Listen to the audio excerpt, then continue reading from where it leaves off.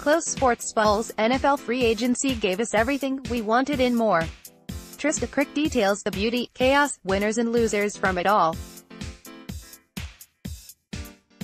USA Today: The Dallas Cowboys appear to have found a replacement at wide receiver for Cole Beasley. Dallas agreed to terms Tuesday with free agent veteran Randall Cobb on a one-year contract, the team confirmed, after Cobb visited team headquarters Monday morning for a workout. ESPN's Adam Schefter reported the deal was for $5 million. The Cowboys will be Cobb's first team outside of Green Bay since the Packers drafted him in the second round, 64th overall, in 2011. He started 73 games across 8 seasons, catching 470 balls for 5,524 yards and 41 touchdowns. Cobb earned a Pro Bowl berth in 2014, his best season and only year to surpass 1,000 receiving yards, 1,287, and reach double-digit touchdowns, 12. He owns another 47 receptions, 596 yards and 5 touchdowns in postseason competition. 15 of those catches and 178 yards came in 2 divisional round wins over the Cowboys.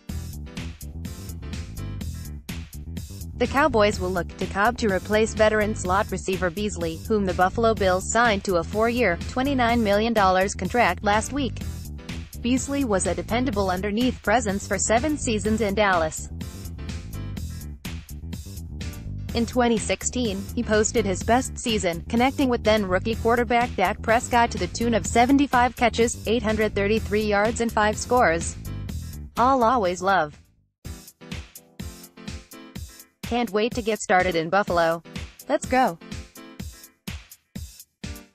He's been a heck of a player for us, and you know the business of the NFL is challenging. The Cowboys will hope that Cobb can fill that void. Receivers Amari Cooper and Michael Gallup are expected to start.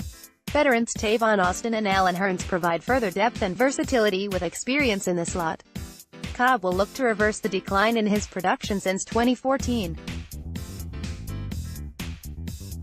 His yards per reception has hovered between 9.9 and 10.5 since his 14.1-yard Pro Bowl year. He caught more than 43 yards just once in 2018. In Week 1, that 142-yard touchdown performance propelled the Packers to a 24-23 win over the Chicago Bears. Cobb caught 9 of 10 targets from Aaron Rodgers and averaged 15.98 yards per reception. Thank you. You're almost signed up for sports. Keep an eye out for an email to confirm your newsletter registration. More newsletter suffered a hamstring injury in 2018 and missed 7 games.